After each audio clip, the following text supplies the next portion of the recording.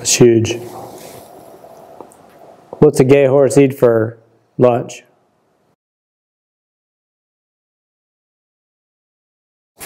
The horse had, hey, girl. Yep, that's pretty funny. How did the mathematician work out his constipation? With the number 2 pencil.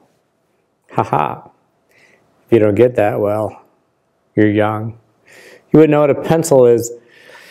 Okay, gear position sensor, also going to be called a gear position selector. One more thing that can cause you issues on your bike. If you have a fuel injected bike, this is probably one of the pickups on it. And this provides voltage to the bike to give it input to the ECU.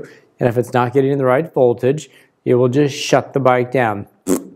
It'll start, it'll idle, it'll stop. You could be riding along, it'll stop.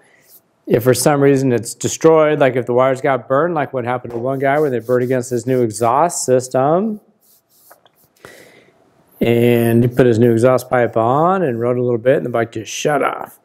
And no one could figure it out. And I said, well, look, dude, this is the only thing you changed.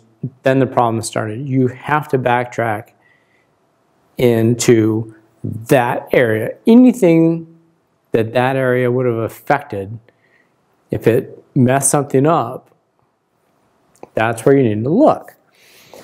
Well, come to find out, it burned these wires and the gear position selector wires on a 701, and the bike wouldn't even start anymore. So anyhow, we got to the bottom of that. But it is one more pain in the ass sensor selector that can cause you issues on the bike. And it shouldn't happen because it's a dirt bike, but it does because they're state-of-the-art, and the world is a state-of-the-art wussy pain in the ass that can't take care of itself.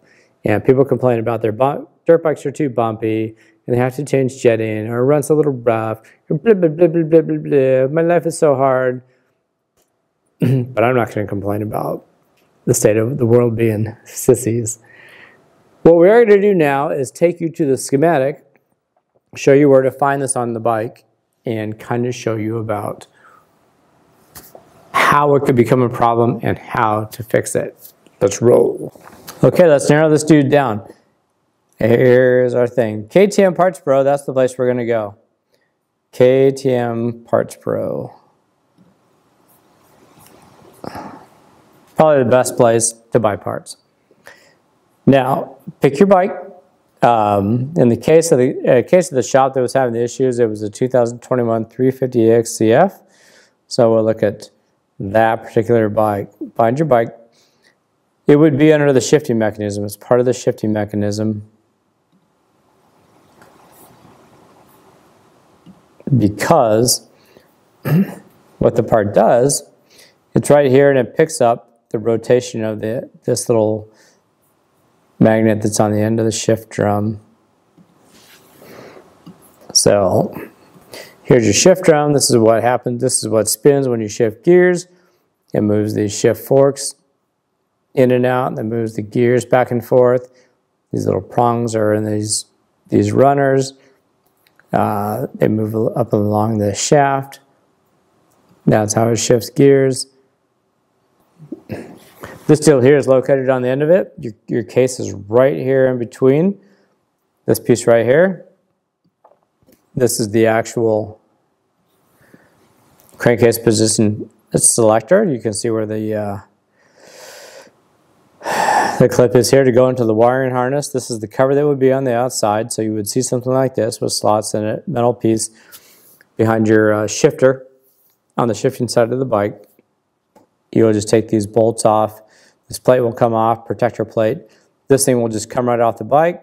It just fits on the outside of the crankcase. And here's where the problem lies, is dirt gets in between this piece right here and the crankcase. When that happens, the voltage can't transfer like it should between these little nubbies, 1, 2, 3, 4, 5, 6, and this pickup.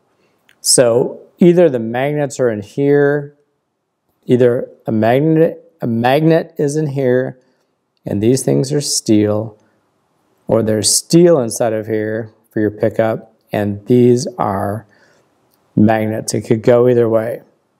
But the transfer of the tube, magnetism to steel, sends electricity. That would send the voltage. Either way. Dirt has iron in it. Iron is ferrous, which means it sticks to magnetism, so it could stick to the case, you know, with this being magnetism, or it could stick to this. Anyhow, when the voltage output of this thing, sending voltage between these two things, gets interrupted or gets too low, that will cause you to shut down. So you might just want to, every once in a while, maybe every 30 hours, just take this thing off, clean your case, clean the inside of this, make sure it's a nice, good connection. From now on, knowing this, I'm going to put these things back together, and I'm going to silicone all around this bead, all around this seam right here to make sure that nothing ever happens. Would water affect it? It could possibly. I mean, I don't, even on snow bikes, water, anything like that, it's something that I would definitely address and seal up, knowing what I know. If you wonder what the hell this thing's for, it's basically to keep your motor from blowing up. It sends in first gear, second gear, and third gear. You know, these bikes, some of these bikes, they rev out real high. Let's say like a 250 or 350 XCF. Man, those things are revving up to almost 14,000 RPMs. But if you're holding it on at those higher RPMs, first, second, and third gear, especially first, second, and third, it's possible that the thing would blow, a valve might float or something like that. So when you're in the lower gears, that's what this thing's for, to let the ECU know, I'm in lower gear, let's lower the RPM ceiling on it to keep this thing from wadding up, and that's it. But it can be a real pain in the ass when it doesn't work. Anyhow, now you know exactly what's up.